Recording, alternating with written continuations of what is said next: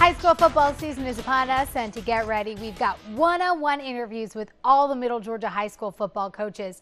We kick it off today with Westfield's coach, Ronnie Jones. Here's Fox Sports 1670's Bill Shanks with more. Well, it's hot, it's July, and yet it's time to talk high school football. Yes, it's just around the corner, and we start our interview sessions with all of our coaches in Middle Georgia with Ronnie Jones, a longtime head coach at Westfield. Coach Jones, it's good to have you with us. Thank you. How are you? Doing fine. Appreciate y'all having me. Sure. 21st year at Westfield. Hard to believe, huh? It is. It's just kind of flown by. I guess when you enjoy what you're doing, it flies by. But well, and you've had a lot of success. That's kind of helped things, especially the last 5 years. I mean, are you happy with where this program is right now with the success the last couple of seasons?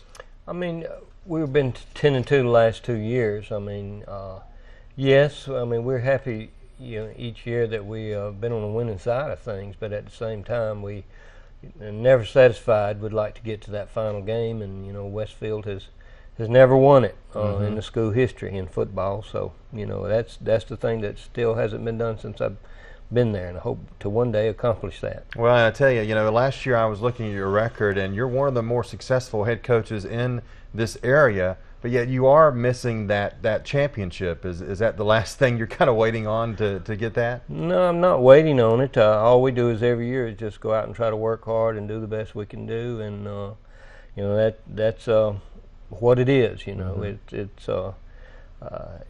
It's gratifying to be on the winning side of things and kind of have a winning tradition, but at the same time would like to win it one time. All right, let's talk about your offense for this year now. You're in need of a quarterback, which that's always an interesting camp in August when you're in search of a quarterback. What's the situation with that position?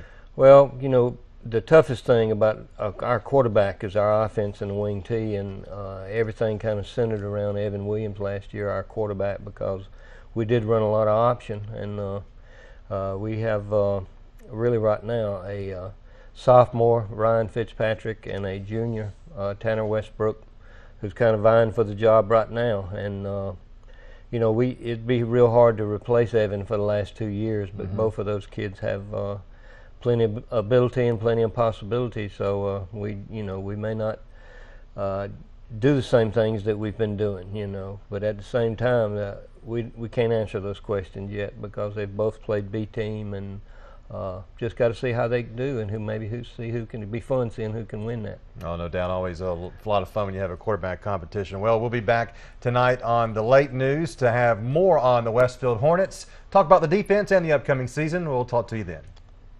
And as Bill just said, tonight at 11 here on 41 NBC, he and Coach Jones will be back to talk about Westfield's defense. And tomorrow at 6, we'll hear from Wilkinson County High School football coach James Higgins.